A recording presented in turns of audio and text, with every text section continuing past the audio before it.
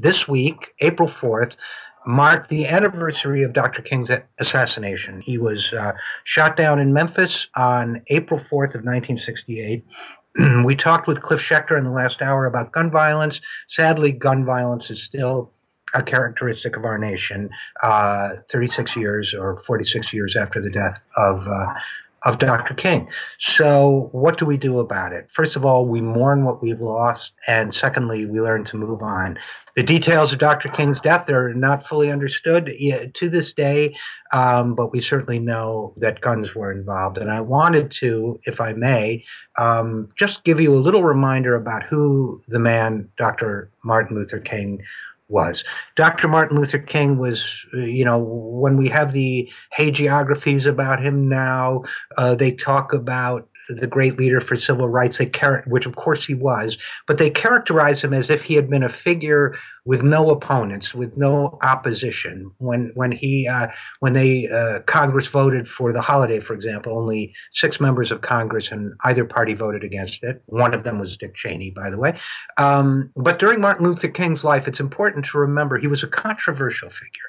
And he was a controversial figure for a number of reasons, including the prevalence of racism, which in many ways had not been challenged until the civil rights movement came along.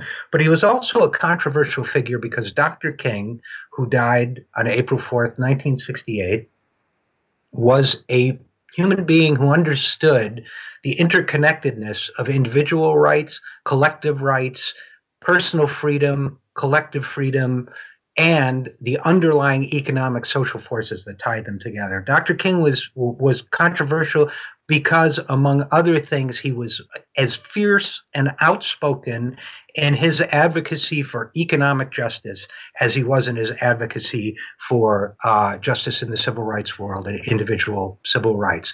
Let me give you a couple quotes of Dr. King's that I think it would be very worth us remembering today. In a speech in August of 1967 called "Where Do We Go From Here?", Dr. King said this: "True compassion is more than flinging a coin to a beggar. It is not haphazard and superficial. It comes to see that an edifice which produces beggars needs restructuring." Those words echo more strongly than ever in this era of wealth dominating American politics and demanding slashes in taxes so that the wealthy can pay less and so that the poor will have less assistance for heating oil or food or the basic necessities of life, not to mention access to health care. We're moving in the wrong direction. Poverty figures are going up. We need to do something about it. This is also a quote of Dr. King's that I would like everybody to hear. "We must develop a federal program of public works, retraining, and jobs for all, so that none, white or black, will have cause to feel threatened. There is nothing except short-sightedness to prevent us from guaranteeing an annual minimum and livable income for every American family. It's time to declare a minimum income for every American. It's time to demand a federal jobs program." The American Society of Civil Engineers said in their latest report that it would take $3.6 trillion worth of construction work to repair our infrastructure. We need a job for every American. We need to repair our infrastructure. And yes, it may sound radical now, but Dr. King was advocating it in 1968. Even Richard Nixon proposed it, and it almost passed the Senate, a minimum income for every American. It's time for that. He also said the unemployed, poverty-stricken white man must be made to realize he is in the very same boat with the Negro. Again, Tea parties may divide us. We are in the same boat together.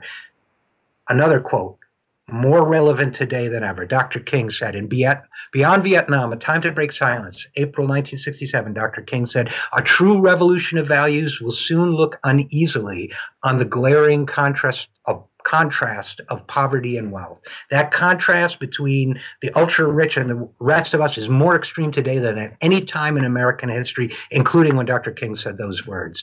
The profit motive, Dr. King said. We have the Koch brothers, Charles Koch complaining that he's called un-American and all Americans should support his Koch Industries interference with the political process. Dr. King said, the profit motive, when it is the sole basis for an economic system, encourages a cutthroat competition and selfish ambition that encourages men to be I-centered rather than thou-centered.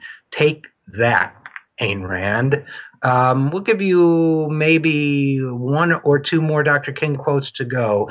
Let's go out with this one. When machines and computers, profit motives, and property rights are considered more important than computer, the giant triplets of racism, materialism, and militarism are incapable of being conquered. I'll say it again. When machines and computers, profit motives, and property rights are considered more important than people, the giant triplets of racism, materialism, and militarism are incapable of being conquered. That's your answer to corporate personhood from the words of Martin Luther King, assassinated on April 4th, 1968, this week, 46 years ago. I'm RJ Eskow. We will be back. This is The Zero Hour.